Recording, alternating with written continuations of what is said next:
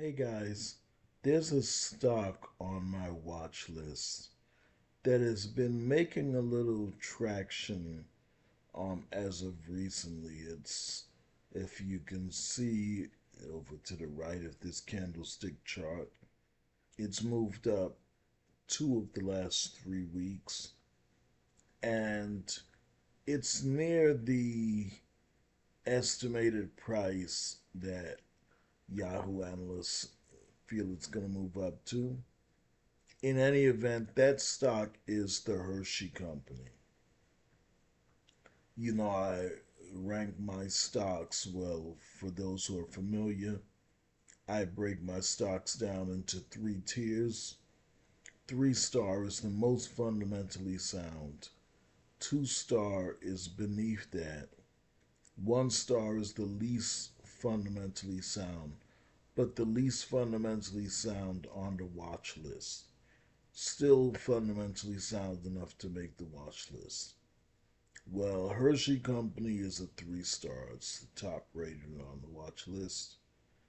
It's currently at $201.18 a share, and Yahoo analysts estimate it can move up to $212.57 in the next 12 months.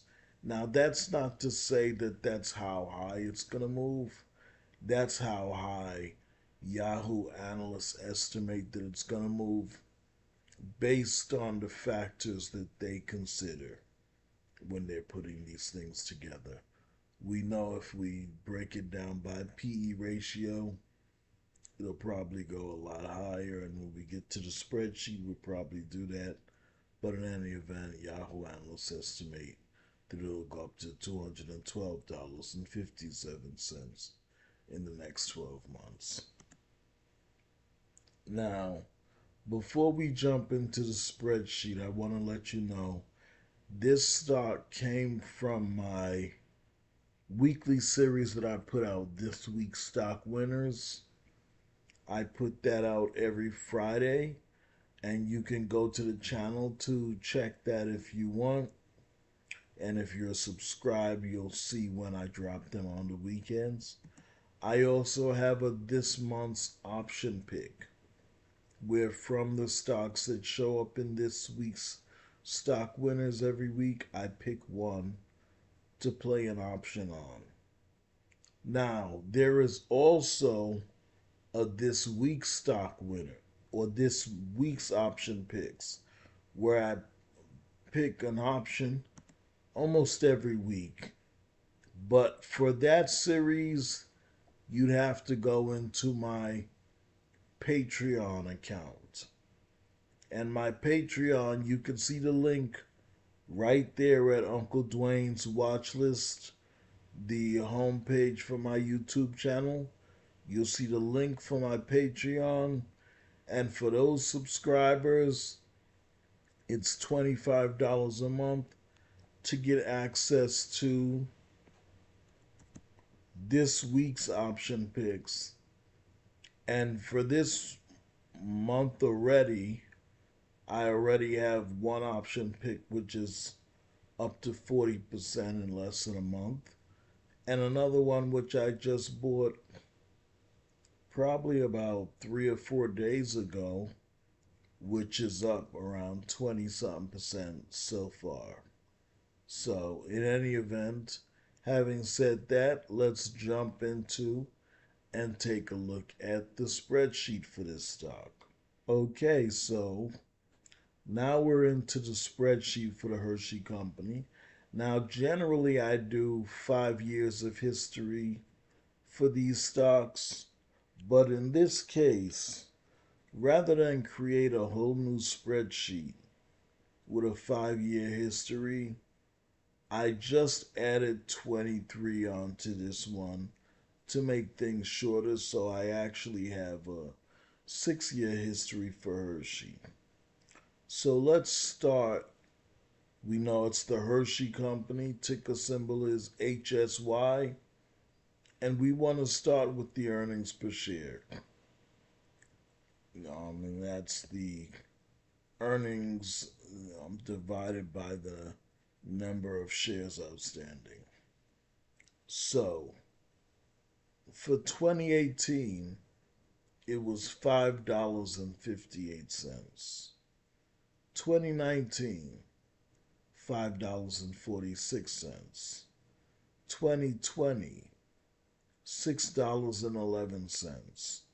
2021, $7.11. 2022, $7.96, and 2023, $9.06.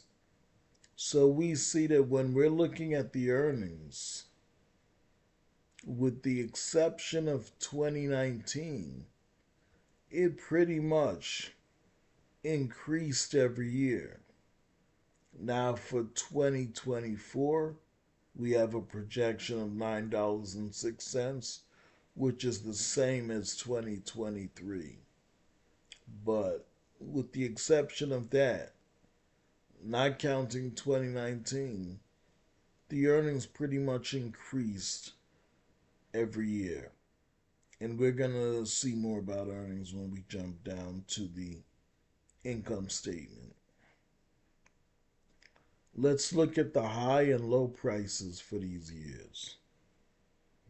In 2018, at the low price, this stock was at $79.69 a share.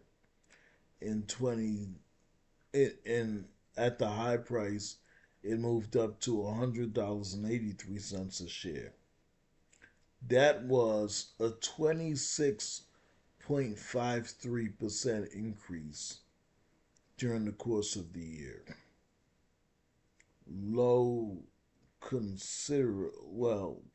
to the other years, but we'll see the other years when we go further.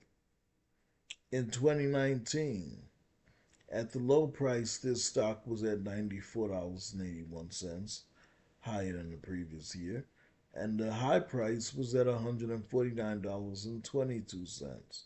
That's a 57.39% increase during the course of the year.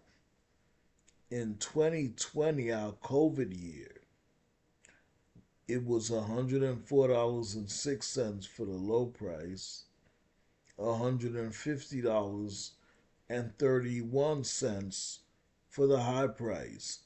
That's a 44.45% increase during the course of the year.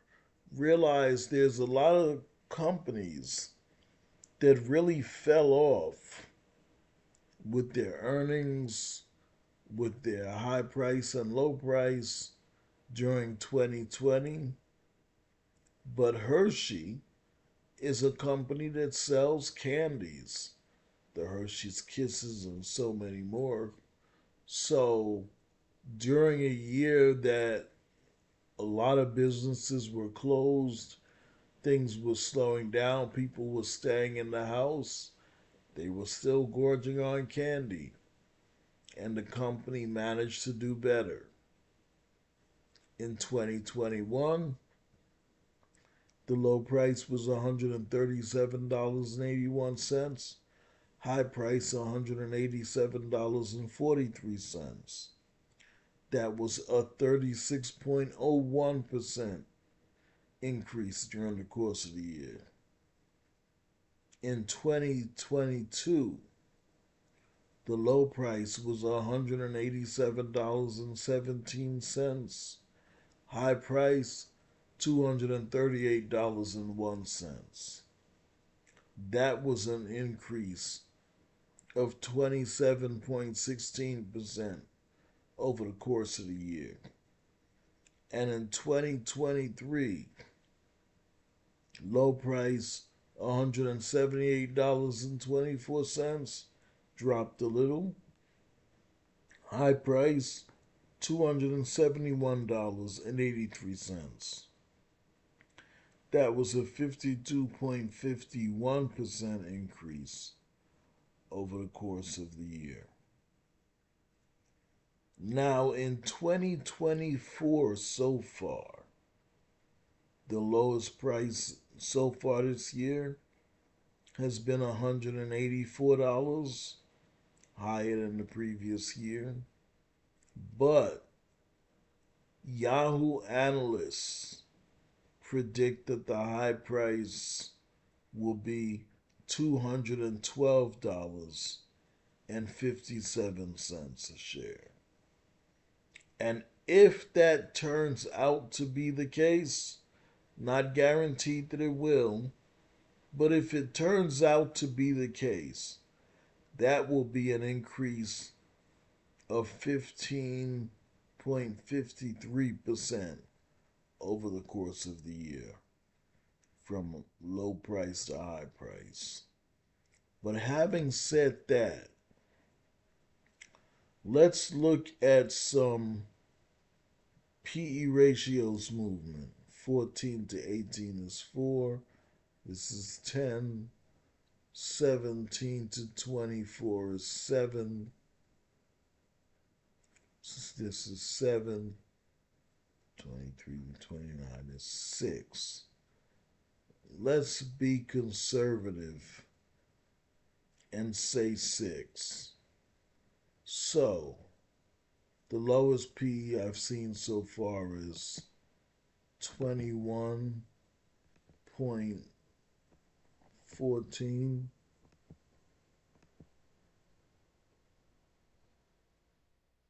And if I add 6 to that, that gives me 27.14 times 9.06 equals 245.88. So, if I base it on PE ratio alone, I could see this stock possibly moving up to $245.88 in the next 12 months. However, I would assume, I don't know for sure, but I would assume that Yahoo analysts take other factors into consideration, as well as news and other information that they know about things happening inside of the Hershey company. And that's why their projection takes it at $212.57 a share in the next 12 months. Having said that,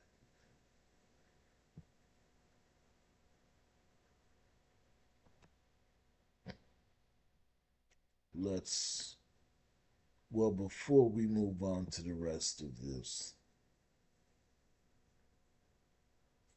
we see that we already know the estimate of where it's going to move up to. We see that this company has an earnings report coming out, not right away, but April 25th. And earnings reports are something to be careful of because they're almost like going to a casino. You don't know what's going to happen. You can have a great day and make a lot of money, or a horrible day and lose a lot of money. And that's what happens with an earnings report. Earnings report for companies is like a report card for children. Tells how the company did that last quarter. And if it comes out a good earnings report, the stock could really go up. And if it comes out a bad earnings report, the stock price can really go down. So just be aware there's a earnings report dropping on April 25th. Now let's take a look at this company's income statement. And we see that in 2018, in overall sales and revenue, this company made $7,791,069,000. Now, in 2019, their sales and revenue increased. 7,986,252,000. 2020, it increased more. 8,149,719,000. In 2021, 8,971,337,000. In 2022, 10,419,290,000. And in 2023, 11,164,990,000. Now, their sales and revenue are increasing every year. But of that sales and revenue, let's see what percentage of that money they're keeping in profit. And in 2018, they kept 1,177,562,000 for a profit margin of 15.11%. And I would say that's pretty decent for a company. You have companies doing 5%, 10%. So they're doing pretty decent for a company. You have other companies that may be doing 20, 25%, even 30%, particularly technology companies, but 15% profit margin is pretty decent. So in 2019, they kept or retained 1,149,692,000 in profit. That's a 14.40% profit margin. Dropped a little, but not much. In 2020, they kept or retained 1,278,708,000 in profit. That's 15.69% profit margin. In 2021, they retained 1,477,512,000. That's a 16.47% profit margin. In 2022, they kept 1,644,817,000. That's a 15.79% profit margin. And in 2023, they kept 1,861,787,000. That's a 16.68% profit margin. So their profit margin has been pretty decent. It's at 15% or slightly above, with the exception of 2019. Now, if we go down to back to 2018, looking at their return on equity, it's 83.68%. But remember, when the debt to equity is over 200%, these return on equities can be skewed a little. We're not seeing the actual figure. The figure can show up a little elevated. So we see in 2019 the debt to equity dropped from 447.37 to 366.50, and the return on equity dropped to 65.89.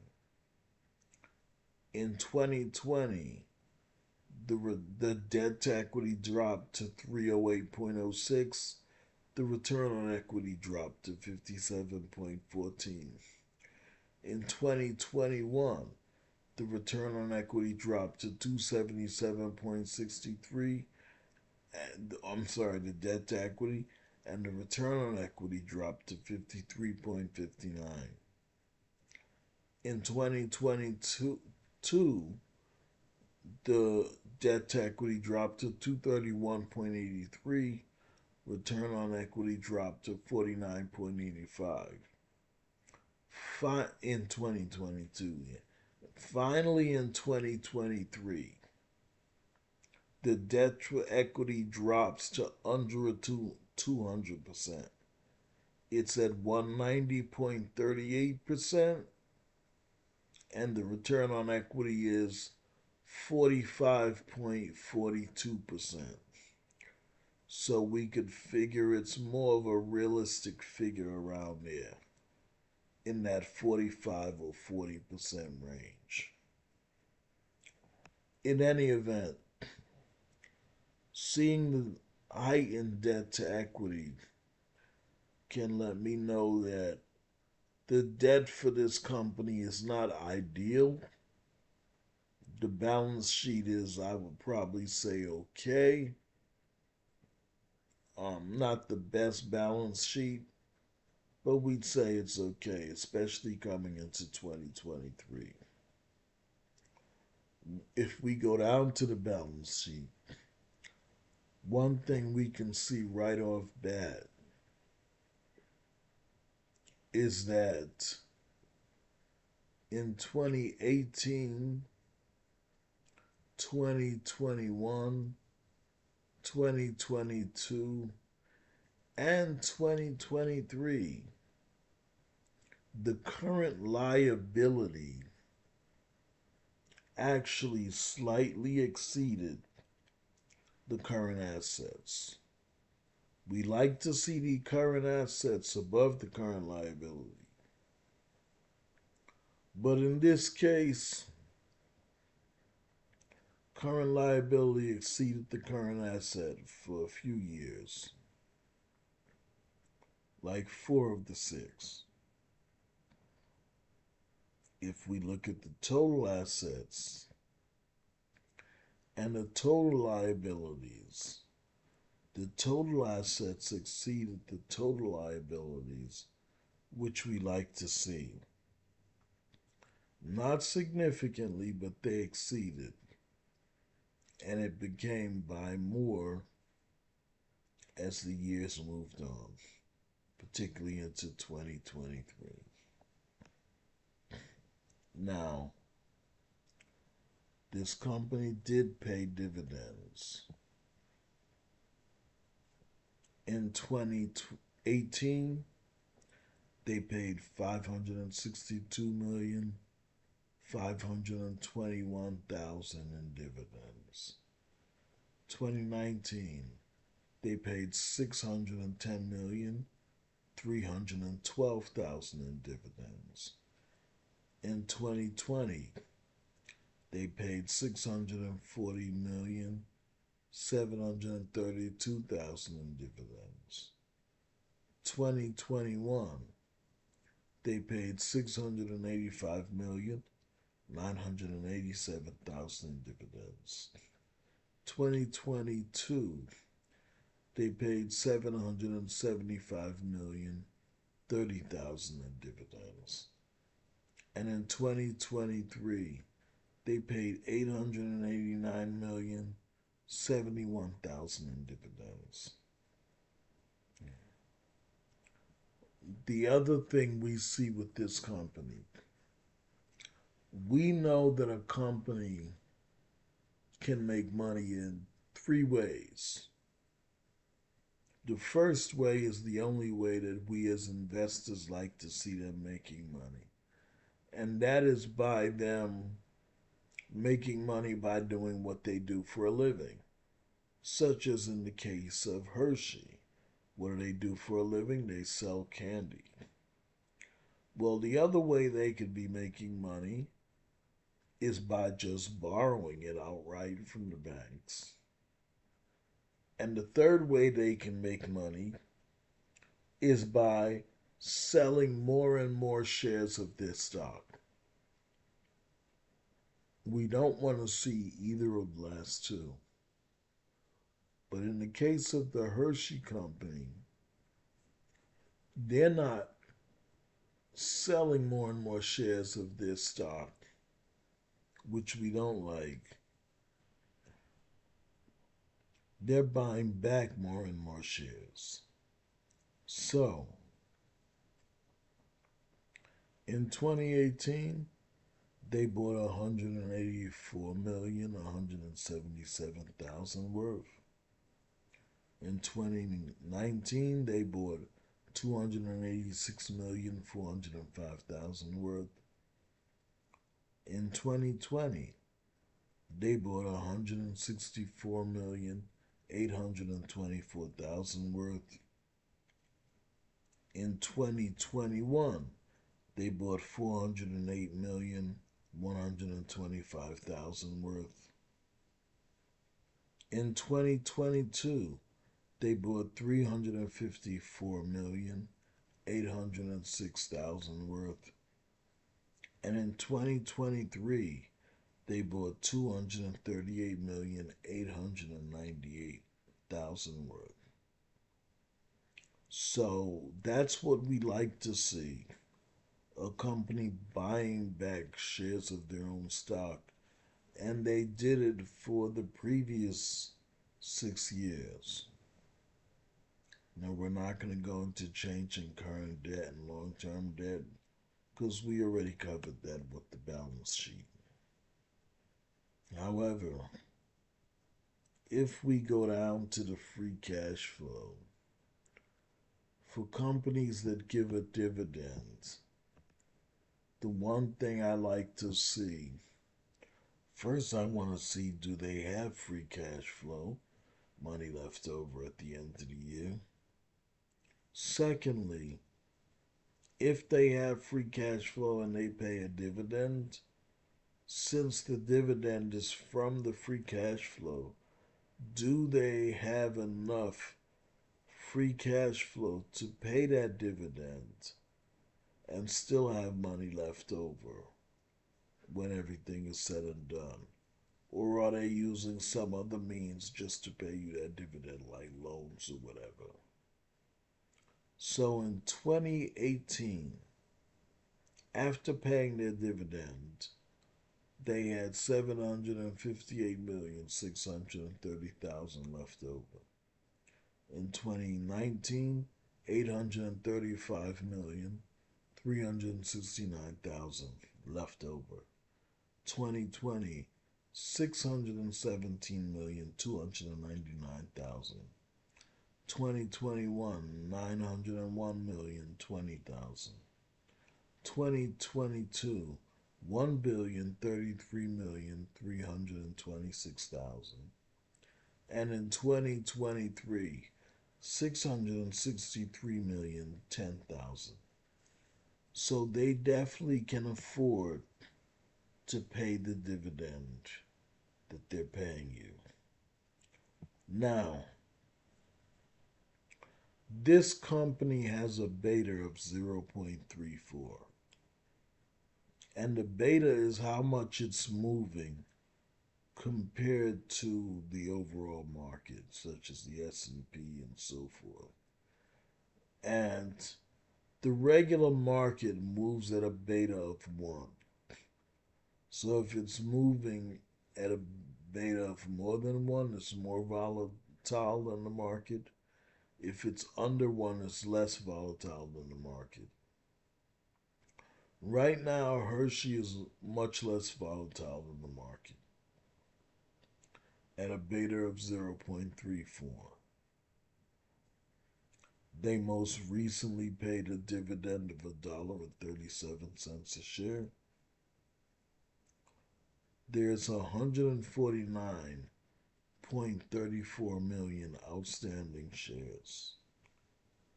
And of those outstanding shares, 0.31%, meaning under 1%, is owned by insiders, which is those involved who work in or are involved with the company, and 80.89% are owned by large banks and institutions and so forth. The last dividend, the last ex-dividend date was February 16th, and they gave a dividend on March 15th. Now, the PEG ratio for this company is 4.35, and their dividend yield is 2.78%. And the current book value for this stock is $20.06. Now, Miss Michelle Gross Buck is the chairman, president, and CEO of Hershey Company. She was appointed CEO in March of 2017. And you see that in here we covered 2018 through 2023.